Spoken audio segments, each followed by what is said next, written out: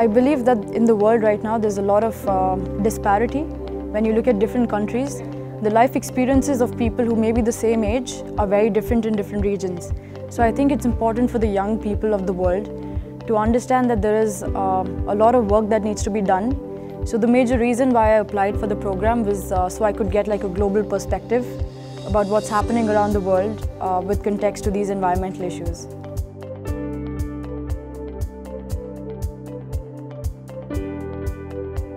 I decided to join the Cargill Global Scholars Program because my major is food science, and the Cargill company play an important role in the field of food science. So I want to make a difference in this area.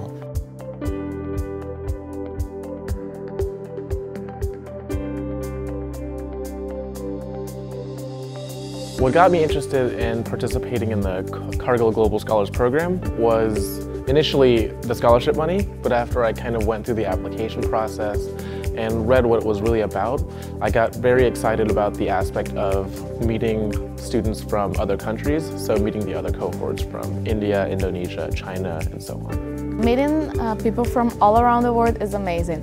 As an international relations student, it's really important for me to realize different cultures and meet new people with different worldviews. It's really great experience to working with another student from another country. We also know about their culture. We also know about their language. I really like the people here. All the people I met, it's great, and like I've never met anyone from Indonesia like before. And it's very interesting to find out like how we live and like how we behave and so on.